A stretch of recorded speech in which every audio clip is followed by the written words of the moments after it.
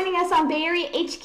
Thank you. Thanks, Kristen. As many of the viewers know, the Love Boat was filmed on Princess Cruises ships, including the 730-passenger Sun Princess. Now you all are christening the Regal Princess today, which accommodates over 3,500 passengers. Talk about the celebration today and what you all like best about the cruise liner. It's an amazing experience to be here to celebrate 50 years of Princess Cruises and to be honored with the responsibility of being the godparents of the beautiful Regal Princess, which is right before us. It's a beautiful ship. It's amazing. We're lucky to be together. We all love each other, and this is going to be so much fun. We've had a blast so far, and so that's it. And we have 25 of the guest stars from the Love Boat here. We have Charo here, giving a concert. Jack Jones sang the theme, and it goes on and on and on and on. It's really going to be a once-in-a-lifetime event. We have to wait another 50 years for have this happen again. Yeah. We'll be there, though. Yeah. We'll be there. Maybe you will. Every time they build one of these things, we show up like clockwork. That's right. You know, keep the uniforms at home, put them on. That sounds great. Bernie, since you were the ladies' man of the show, I'd like to know who you think was the sexiest female to guest star on the Love Boat. Well, it has to be Juliette Prowse, this magnificent dancer.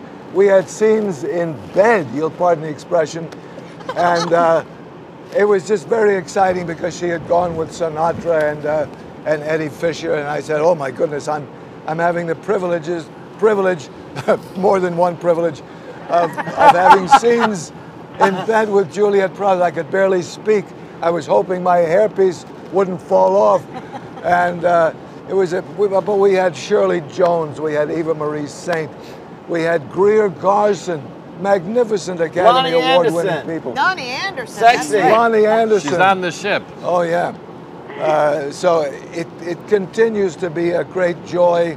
And watching the reruns, I said, wow, were we young when we started?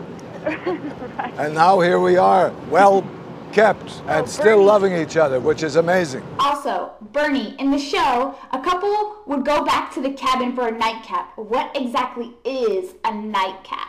A nightcap could be many things, but I think in that case it meant a drink. And once people got beyond the 12-mile limit, woohoo! They had a swell time on the ships. The Pacific Princess, the Island Princess, the Dawn Princess, and this magnificent Regal Princess that we are christening this afternoon. Ted, Isaac is such a beloved character. If the Love Boat had a remake, who would you like to play the signature grin and point move? Oh my goodness, I haven't thought about that. You know, they tried to do this a couple of times. One time they said Sam Jackson, but I think he's a little too tall. Chris Rock. Chris Rock. Chris Rock would be good. Yeah. I would be more interested to see who would be the love interest. Then I'd want to step in be a stand-in. Yeah. Hire on as a consultant. Yeah, I'll be a consultant on how to make those margaritas. Gavin, so many funny people have starred on this show. Tom Hanks, Robin Williams, Billy Crystal, what have you, in stitches when they came on set. I want to tell you, I loved all of them. I mean, I was honored to be in their presence, tell you the truth. They had been acting for 25, 40, 50 years. I wanted to be like them, most of them when I was a little boy. But the one I appreciated the most was when Jill came aboard as a little tiny, how old were you, 11 years old? I think so. And that changed everything for me. It just changed the captain because it became something very, very real to play and deal with. And we got a lot of young kids watching because of Jill, and she's been a wonderful kind of flame in my life ever since, grown into great womanhood. She's my favorite guest star. Aww. Great sense of comic timing, too, for a kid. Yeah. Amazing. Well, she had good teachers. I've had the best teachers.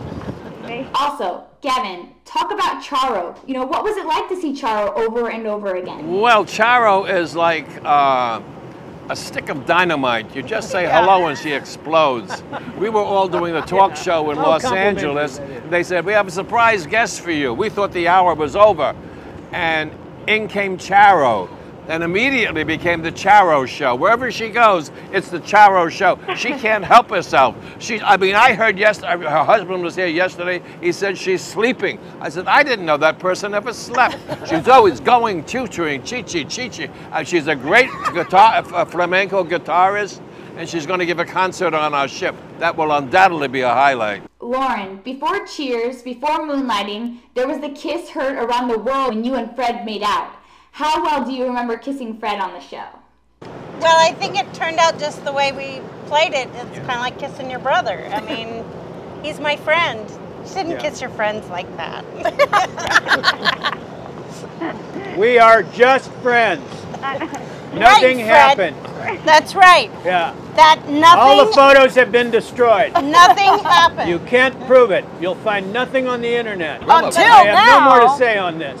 But later on the Love Boat, the next wave, Bernie and I got together. The Doc and Julie got together. We had a great romance, and the way I approached her, as I said, "You look very nice tonight." Thank you.